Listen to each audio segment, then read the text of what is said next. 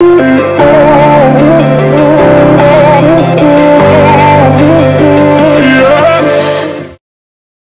is good, ladies and gentlemen? Welcome to Team COG, and today I'm showcasing you guys what to do when you open your brick, the ColtWing. So we're throwing off the dice here, and I end up losing the dice roll, and he ends up going first, which is okay. As expected, you know, this is a format of going first and everything like that, etc. So he ends up doing something very interesting indeed. He sets one, sets two, and then passes to me. And in my hand, I have ColtWing here. But I actually have the best play for this, believe it or not. So I go Twin Twisters, pitching the ColtWing to get rid of it, but he calls by the grave the ColtWing. And normally when you open Colt, you want to get it to the graveyard. But since we got to the graveyard, he had call by, we're going to be playing without Colt more than likely for the rest of the game. However, I'm going to start my turn by special summoning Red Layer and the normal summon Connector. Connector is going to get us out the Dolphin, and we're going to get to see a look at his hand. I have no idea what he's playing, so we're going to get to take a look at it now. I'm just kind of playing what to send here. So I think I end up discarding the Oliver in my hand. I have Oliver and Renaud in my hand, so I think I discard... Let's see here. Yep, so we discard Oliver. I get to look at his hand, and guess, watch this, guys. Just watch this. Watch what he shows me. Nibiru, Dolphin, or Nibiru, Skullmeister, and Forbidden Droplets. So we go ahead and we get rid of the Skullmeister, burning him for 500, but now we know we have a Nibiru and a Droplets coming. So we can play around the Droplets, no big deal, and we can actually play around the Nibiru as well. This is why, like I said, like, you don't have to play Phantom Knights in this deck. This deck can just generically play through this type of stuff anyway. So we're going to go ahead and use Heritage of the Chalice, grab Renaud. So I guess I opened Heritage, not Renaud, but I mean, I guess it is what it is. We're going to go ahead and special summon Renaud, grabbing back the Oliver. And then we're going to go ahead and make Herald here with Renaud and the Dolphin. There we go. So now Herald is our 5th summon. And we're off to the races, guys. We are just straight off, and we're going to be able to play under the protection of the Herald. Not even, like, no fear whatsoever. At this point, I kind of am thinking he's playing Guru, the Gluru. However, you know, his hand did not give me any sort of information on what he's playing, except for he is playing Droplets, Nibiru, and Skullmeister, and Call by the Grave. But we're going to go ahead and do our typical combo line here, where we're going to go ahead and go into Isolde. Go ahead and use Isolde's effect to add, I believe, a Gearfried. Yes, so we get Gearfried for the follow-up. And then we'll go ahead and use Isolde's effect, paying the cost. I can't quite remember what I pay here, but anyway, guys, go ahead before we get too far along in the video. Please remember, if you guys want to help support the channel, you can do so by checking out the links down in the description down below. Becoming a member, guys, I stream directly to YouTube. That is my place to go. I have memberships that are less than a Twitch sub, so if you guys want to help support the channel, go ahead and do that. Check out the store, follow the links down below, check out our sponsors, everything like that, etc. Your playmat, Ultra Pro, and of course, check out the TCG player affiliate link down below. But as you guys can see, we're going to make a Auroradon. Auroradon's going to bring out the 3 tokens. The tokens, then Despot's going to trigger. And I was kind of playing if I could OTK through this, but it would really depend on when he wanted to fire off the Nibiru, since, you know, Herald's just chilling out there. He's probably waiting for the most opportune time. And in my playline, as you guys will see here, I go for Power Tool. Power Tool is going to, you know, get us a equip spell. And then, so like here was my thought process. My thought process was, okay, I don't know when or if he's going to fire off this Nibiru. So what I'm going to do is I'm going to establish a Savage, and then once the Savage is established, I'm just going to go ahead and use that Herald and make it Charles. But you'll see what happens here. So we shuffle it up. So he asked me to read ColtWing, and this is where I kind of I got kind of brain, or not really brain, but like tunnel visioned. I was like, oh, I could DDR back ColtWing, but then I was like, whoa, wait, I can't, because Call by the Grave negates its effect, so I can't really do that. So he ends up giving me, I forget what it was. I think it was DDR. So I'm contemplating on what to do next. This right here is where I'm thinking if I go ahead and banish 2 for Phoenix Blade, get back Gimba, you know, use DDR, pitch Gimba, or pitch the Phoenix Blade to grab back the Gimba. I can go ahead and make Roland's effect during the end phase. And then I can go ahead and special summon the Oliver that I can add, or the Oliver that I search, to be able to summon out Savage before I go into the Charles play to make sure I'm still protected from that Nibiru. But I go ahead and reveal Oliver pitching the Phoenix Blade. And right here I go ahead and make the Savage. And the reason I want to do this is because I didn't want to like give him any sort of opening. So Savage Effect is going to activate to equip the Halley Fibrax from my graveyard. He's asking me to read Savage form. I just tell him it's an Omni Negate. It negates activations. It does not destroy though. And I attempt to equip the Halifibrex here, but he's going to be like, okay, on Savage effect, activate Nibiru, and I want to chain Herald, equipped in the Savage. So right now, that kind of foils my plan a little bit. I don't really, like, I was hoping to get out Charles, because Charles plus Savage is very oppressive and very powerful. So I'm kind of like, man, what can I do here? I have yet to use Auroradon's effect because I didn't tribute anything because ColtWing was gone. So go ahead and use the Auroradon, I believe, here. Yep, Auroradon, tribute 1. Tribute the token to destroy the set card. We find out we're playing against a variant of Shadal's. And this is going to be very interesting for you guys that, like, you guys have to watch this. And I'm going to explain to this why I do this. So I go Living Fossil, bring back Herald. So for those people who do not know, why would you do that? Herald's effects are negated.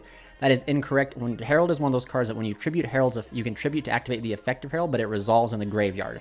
It's one of those few cards that do this, and the reason I know that you can do this is I got it confirmed by multiple judges that if your opponent activates Dark Ruler no more and you have Living Fossil back out the Herald, you will still have a negate under Dark Ruler because Living Fossil is already negating Herald's effect.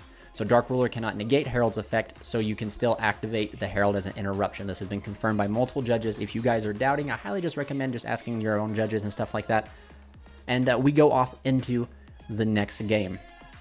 So now I know I'm playing against Shadal's, and I can only assume it's either Shadal's, Dogmatica Invoked, Shadal's, just one of the many variants that Shadal's could possibly be playing. So, of course, I assume he's going to want to go first again. So, of course, right now I know what Shadal's play that's one hindrance to me is the Schism. And Schism is going to be probably the one card that they set. So, of course, I decide to side in all my back row, which means 3 Titty Twisters and a Harpy's Feather Duster are going right in because I'm not too worried. Like, Infernobles just have a really good time playing through certain boards here. I am powering 4, he's powering 8. I have yet to do my research. I know like some other Twitch streamers and stuff like that was saying if you power 8, you have the ability to stack your deck in some way, or the probability of you getting your side deck cards are higher. So like that's how come you should ask people not to power 8. However, I have yet to see that problem. I have yet to do the math myself, but it's a very interesting like concept, So we're going to go ahead and fire it off. He's going to go first, and he is going to show me Nadir Servant. This card's pretty annoying if you ask me. Like, I have seen so many games. I've seen like so many games be won by just Nadir Servant, right? You just completely out the board, correctly play, and then your opponent top decks Nadir, and they're right back in it because they send Intis pop, special Ecclesia gets floor, and then it snowballs and snowballs just like that. But we're going to see him dump App Cologne to add a Schism, and he's going to pitch, I believe that is a Dragon, or that's a Squamata. It must be a Squamata. You guys got to excuse me because I'm watching this on my iPad so I can edit it and everything, so it's a little bit tiny of a screen. Well, maybe I can enlarge it. No, I cannot. Never mind. He's going to... Yeah, it must have been Squamata. Squamata send Windy effect to summon out from the deck. He's going to normal summon Ecclesia. Ecclesia, he's going to grab... I believe he goes for Maximus. Right here, I probably would have gone for Punishment or Fleur-de-Lis. I actually really do like the Dogmatica stuff. I actually do plan on picking up this deck since it came out in the 10s, and I want to do like a weird spellbook variant of it. I'm pretty excited to kind of work with that and bring it to you.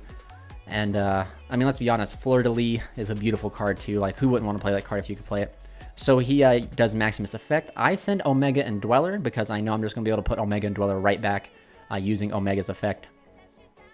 And he sends... I don't think he sent... I'm surprised he didn't send the Ashen Dragon, but maybe he's not playing it. I'm not sure. I don't know his deck list.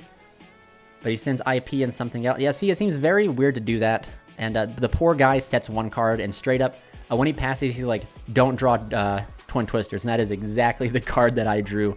But I wanted to play, I wanted to test a little bit more. I wanted to see, because, playing round 1, I didn't really get to see, too much of how much, like, what kind of player he is. So I decided to test the waters here and not just shotgun the Twin Twisters. I want to see like how he reacts and how much he understands of my deck. So I just go ahead and go Dirndl effect. He lets it go through. I go ahead and add Oliver. And I think my hand is something like Red Layer and Connector again. But we're going to go ahead and see the special summon of Red Layer, which I was actually kind of shocked he didn't fire off Schism right now because, I've already done my one special summon. Now would be the perfect time to fire it off, but... He was asking what Red Layer did, and I'm just explaining to him that if there was another Red Layer in the graveyard, I'd get an effect, but right now he's just a body. Normal summon Connector. Attempt to activate Connector's effect, and he's going to flip over Schism, and I'm going to chain the Titty Twisters, pitching the Fire Flint Lady for cost, and he's like, oh my gosh. And I didn't have the heart to tell him. I ripped it right off the top. I really didn't. But I think we're going to see, so I go ahead and go Dolphin Effect. Pitching Gearfried from my hand, I sacrifice the Gearfried. I'm going to go ahead and get rid of that Meister again, but now he has Triple Tax and Hedgehog, and Triple Tax is what I am scared of. I was not too worried about Forbidden Droplets during Game 1, just simply because I knew I was going to have his hand resources so low that he wasn't going to be able to do Droplets, but now Tactics is what's scaring me, because if Tactics stays and I like set up any kind of board, he can actually more than likely break my board with Tactics or draw more cards, which means more cards I have to negate, stuff like that, etc. So Mission 1 right now is get rid of Tactics. That is the goal. That is what we want to do. So we're going to try our best to do it. And we have more than enough for full combo. But I know he has Hedgehog. And I know Hedgehog gets an effect when it goes to the graveyard. So I didn't want to like do any more Dolphin loops or anything like that. Didn't want to have the Hedgehog gain a more advantage. But we're going to go ahead and go into his old, summon Gimba, make the Halifibrex. Halifibrex bring us ColtWing. And then we're going to go ahead and fire off the Dolphin here, or fire off Connector to bring back Dolphin. So we get that level 3 to have the correct level when we go Aurora on here. You don't really have to do this. I just choose to do it because I can just go like right here and go ahead and make the Riser. Riser will go ahead and send a Red Layer, and that will reduce its level down to 2. And then we're off to the races. Tribute 2 for ColtWing. ColtWing comes out, summoning out the 2 tokens. Despot, come on back. Go ahead and make Balmug. We'll go ahead and Synchro off the token and Riser for Roland. Roland's effect during the end phase, of course. To go ahead and make myself an enemy form. And then Roland will equip the Balmug. And then Charles will just destroy the Balmug, floating back out ColtWing for a second time.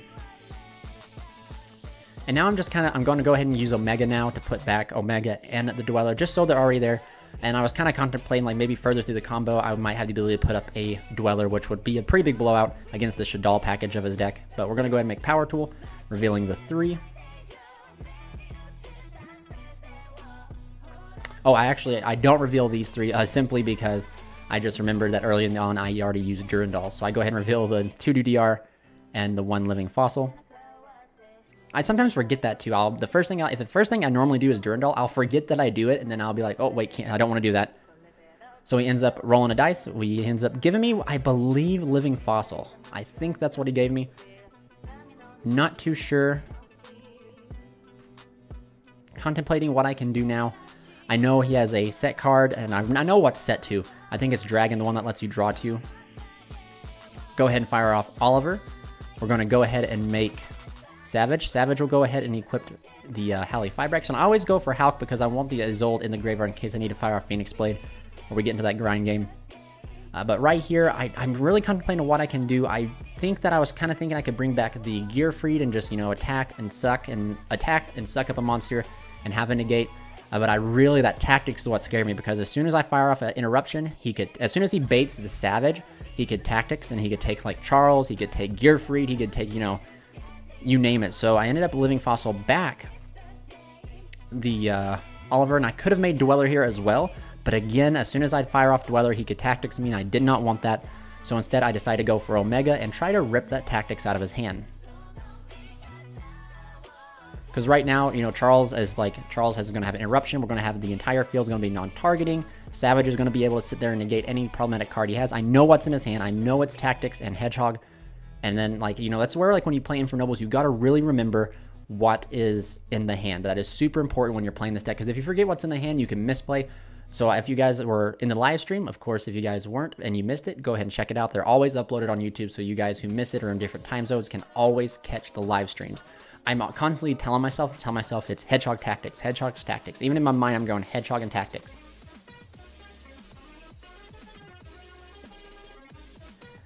And I go ahead and enter into the battle phase. I attack over Ecclesia for damage, but Ecclesia can't be destroyed by an extra deck monster. Forgot about that, so I decided to go ahead and use the Omega. And I actually forgot that apparently Maximus has a huge booty. I thought it was like 2,000 or something like that. No, it's like 3,000. So I ended up walking right in that for 200. So I end up banishing for Omega, and I hit the Tactics, which means, boy, we're in it. So I know the last card in his hand is Hedgehog.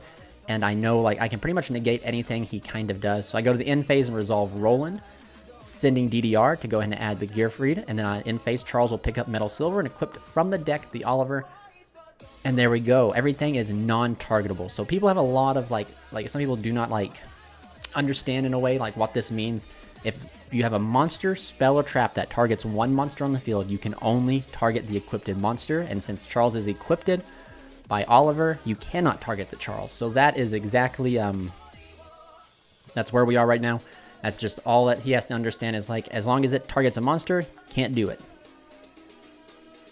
So he goes ahead and dumps down, uses Maximus. I end up sending Unicorn and Dweller, you know, just free real estate. Dweller I didn't really need. As long as my Aurodon stays around, I'm going to be able to whack over everything by making access code. He's just contemplating his plays now because he knows Savage has a negate. He knows Charles has a pop. He just has to play, you know, like correctly, you know, I guess. Like I don't know if there was a way for him to actually beat this because Omega's coming back. I have Gearfried for a follow-up. But I do not know if there was a way for him to actually out this board because like I said early in the previous game, Charles and Savage apply so much pressure along with the equipped lock, you know, like that non-targeting lock. It's a lot of pressure, and like that's where like people are like, you need unlimited negates. You really don't need unlimited negates. Just 2 to 3 interruptions, perfectly timed interruptions, and maybe like a little soft lock with like Dwell or something like that. That's kind of all you need. But more importantly, I'd say the follow-up is really important too. The fact that Gearfried is going to come down and he's going to touch down, it's going to be, you know, really problematic. But so he goes Squamata, and I think Squamata sends Falco. And this is where I have to check to see if Falco actually targets, but Falco I don't believe targets. So yeah, so he's going to send Squamata, and then he's going to be looking at that Falco, and I have to like read it and everything. It does target, but only for like the flip effect, not for the other effects.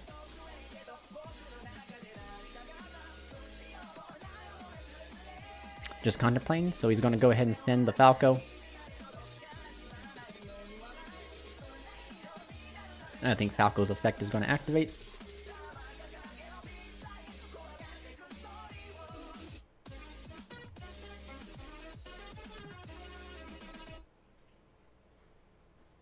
He's going to try and fire off Prosperity, but he's going to go ahead and banish a Shuffle Up so he can do this Prosperity, but that's okay. Because we're going to negate Prosperity, because we know he has Hedgehog in his hand, plus 1 unknown. So like we got to prevent him from drawing into anything he's sighted in. So that's the game plan. As soon as he fires off Prosperity, we're negating it with Savage. And then I know his card is Hedgehog, so that means he has to. I'd get really punished. Well, no, I don't think I would, because I do the math. If it was Shaddoll Fusion, he would already have activated it.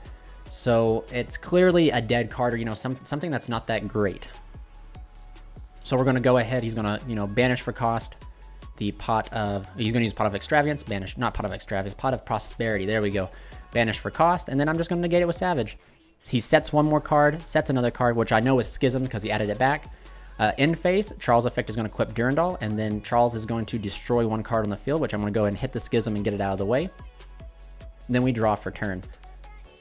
So we are off to the races now. I go ahead and I believe I normal summon Connector. No effective Connector because there's no need to, but I just go ahead and make access code. Access code is going to become 53.